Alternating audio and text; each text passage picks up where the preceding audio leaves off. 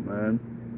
Yes, Scott, it's a golden age. There is a golden age coming, but it's not. But it's an artificial golden age. It's a false golden age. It's a false peacemaker that's going to do all this. Um, I don't want to get too Christian because I have divorced myself from that entire. The eschatology is my thing. Now that I have done the research and I know where the Christians got most of their material. Now that I've read the Sibylline oracles and the Sibylline books, and I understand where, like the Roman Senate used to consult these Sibylline books and the Sibylline oracles. I know where now that the Delphic prophetesses got their material.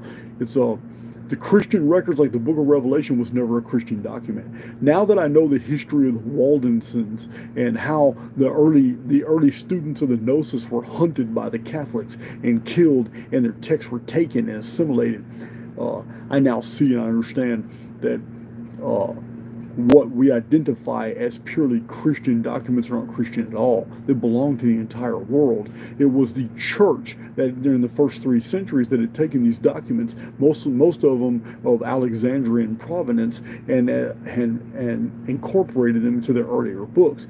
Most of these prophetic texts were not in the original Gospel of Marcion. For those of you who are unaware, there was no Gospel of Mark, Matthew, Luke, and John. The Synoptic Gospels at that time did not exist. 150 years A.D., Anno Domini, 150 years after the supposed year that Christ was born, there were no Gospels in existence except one, and it was the Gospel of Marcion. And in the Gospel, he was a Turkish navigator who had collected all these writings about this person who was a miracle worker who had spoke these fantastic parables, but there was nothing miraculous anywhere in the original gospel. The original gospel did not have a virgin birth. It did not have any miracles turning water into wine. It did not have any miracles of healing the blind or the sick or raising the dead. None of that stuff was in the Gospel of Marcion. It was all very powerful teachings.